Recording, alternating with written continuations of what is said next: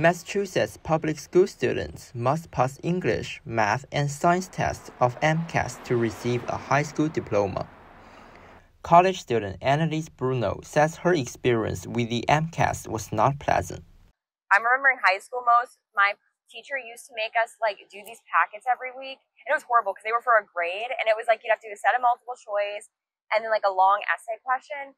But the essay part, just the kind of writing you do, isn't something you really do in the real world, I find. I don't ever remember the MCAS format being used in college ever once. So to me, it was a really tedious process, and I didn't like it. A vote on yes will require students to complete district-approved courses to show that they have met state academic standards, while a vote on no will keep the MCAS as a graduation requirement. Ariel Tickner-Wagner, a professor focusing on educational policy studies at BU, provides a new perspective on this question.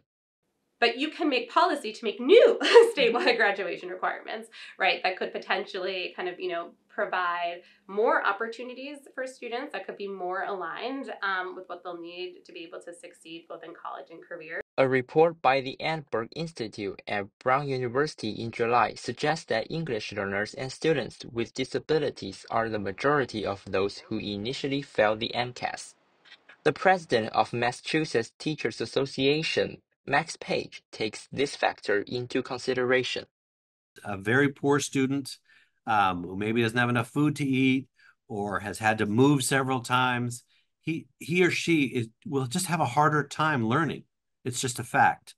Whereas a much wealthier student has all kinds of supports and things. It makes it easier to succeed in school, and we have to address that inequality. The voting result will not remove the MCAS from public schools, but will determine whether students need to pass the exam to graduate.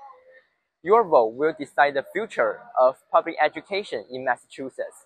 Reporting from State House, I'm Wanheng Jiang for BU News Service.